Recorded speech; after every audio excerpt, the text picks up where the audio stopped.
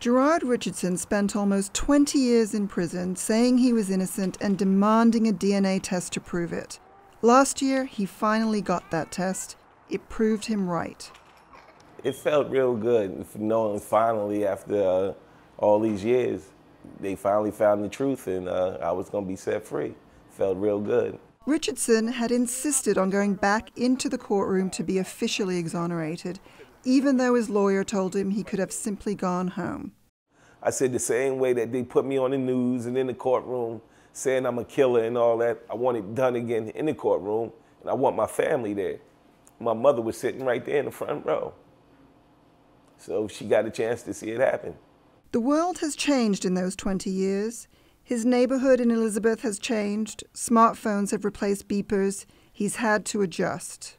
I could be mad and bitter and all that. I used to be, but I'm not no more because it's not going to do me no good. Richardson was convicted in 1996 of murdering 19-year-old Monica Reyes.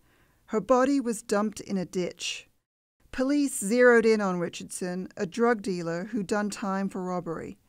Reyes sold drugs for Richardson, and she owed him money. When her body was found, there was a bite mark on her back, a pivotal piece of evidence in the case. Inside that bite mark was a tiny bit of saliva captured on the tip of an evidence swab. From behind bars, Richardson knew that a DNA test of that saliva would clear him. But in the 1990s, scientists needed a sample the size of a quarter to get a result. Today, they only need a sample the size of a grain of sugar. Finally, last year, a lab in California was able to isolate the genetic profile from the DNA in the bite mark, and it did not belong to Richardson. If Gerard Richardson is not the killer, then somebody else is.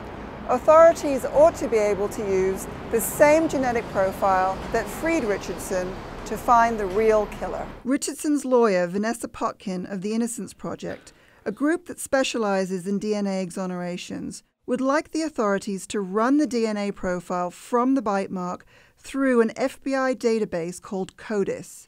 It has nearly 11 million genetic profiles of convicted felons.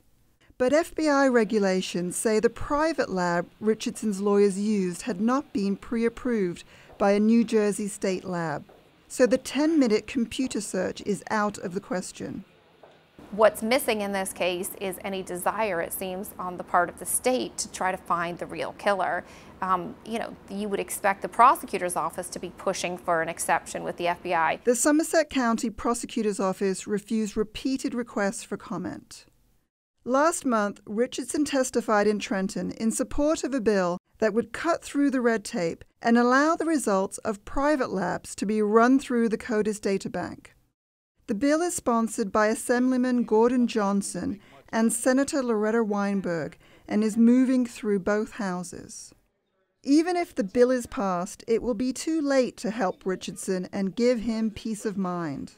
Even though I know I didn't do it, but it still will, if they did put it in the database and get a hit and do come up with somebody that they do have somebody, and it really proves that I'm not the one. Richardson has one last battle to fight. He was exonerated 10 days before New Jersey changed its laws on compensating the wrongly convicted, from $20,000 for each year served to $50,000 per year, a difference of about $600,000 for him. He's suing the state. For NJTV News, this is Tara George.